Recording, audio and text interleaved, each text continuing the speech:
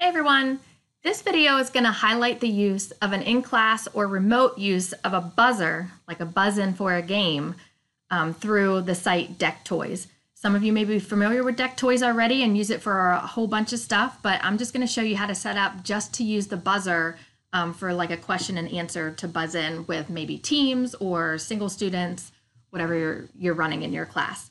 I'm going to just show you what it will end up looking like. So I already have a deck made with just the buzzer. I'm going to preview the deck and show you over here on the right is a demo student version and over here on the left is the teacher view. So I'm going to just go straight to the buzzer on both the demo and the student. The only difference is the teacher version has this launch buzzer.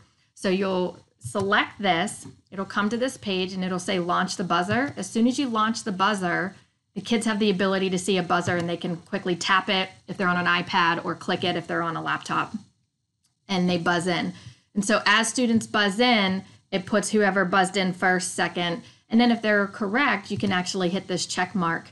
And then you can just stay right on this activity and say reset the buzzer.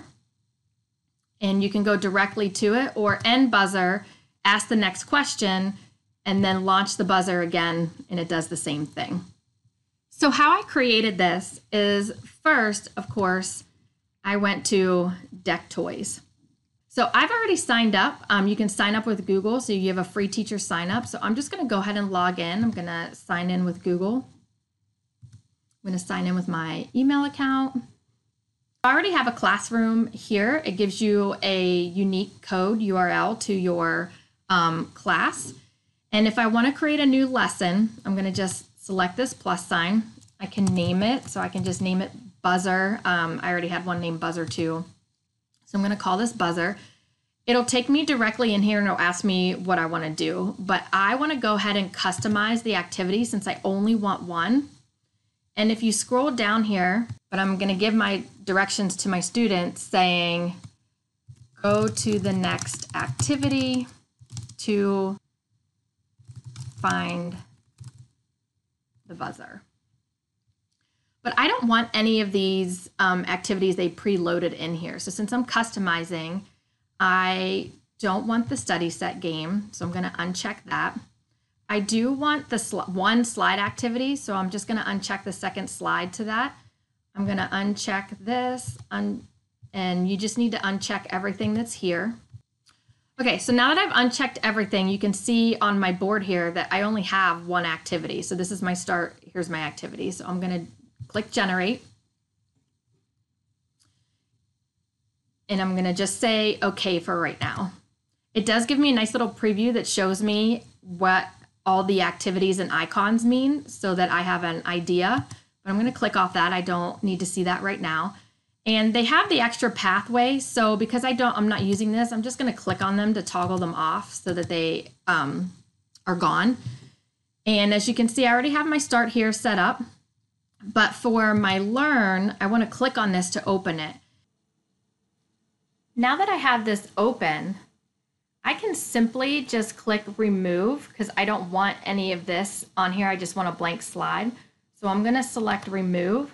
And it's going to say, do I want to remove the slide image? Yes, I do. So it removes everything from it. And then I'm just going to add back in here a blank image. So it gives me a blank screen. And then I can do edit slide image so that I can select the text box and add in the text that I want. And I just said, stay on this activity. Wait until you see the buzzer. And then I'm going to click save. I'll be in class with them, so I'll be giving them directions as they go through this and get this on their own laptop screen or their iPad. So now I just need to add the buzzer app. So up here, you see you have this for all your slide apps. And what's really nice about deck.toys, they have a ton of slide apps. But like I said, we're focusing on the buzzer today. So you're going to select the buzzer. And as you can see, you've added the buzzer app here. So if we preview the deck like we did in the beginning of this video, it shows you the student version and the teacher version. So if I want to launch this buzzer, that's all it will do. Okay, so I'm going to close this preview. And then I'm going to go back to my dashboard. The buzzer one is the one I want to send out to students. So So I'm gonna click the drop down next to Edit Deck, and I'm gonna assign, I don't want it in my test class, I want it in my practice class. So I'm gonna say continue. So I'm gonna make sure I have it assigned to the correct class, Cotton Practice. And I'm gonna send this link out to my students. So if we're remote, I'll put it in the chat box maybe. If we're in class, they can scan a QR code, or I'll send it to them through my LMS. And so right now I'm gonna copy this and I'm going to paste this into a browser. Okay, and the students do not have to create an account. So you can actually just have them sign in as a guest student. And I always sign in with Tupac as my guest name just for fun. I'm going to say okay. And now all the student has to do is they say start here, they get the directions, and then they go to the next one. And it'll say stay on this activity and wait until you see the buzzer. So let me put that over here. And on the teacher side, what the teacher will do is click on Teacher View, and it launches their classroom pad. And then the teacher will just click on the slide activity with the buzzer on it. And as soon as they click the buzzer, they get the option to launch the buzzer. So maybe I ask the question and I launch this buzzer. And as soon as they do, the kids can click it. You can say yes, whether that team was right. You'll see the order in which they click the buzzer in. And then you can either reset the buzzer or end buzzer. So if you end buzzer, it goes back to that screen for the student. Launch the buzzer, it launches it again. Student clicks on it, you can reset the buzzer and it automatically saves you one click and goes back to that. So when you are done, and I have the student logged out,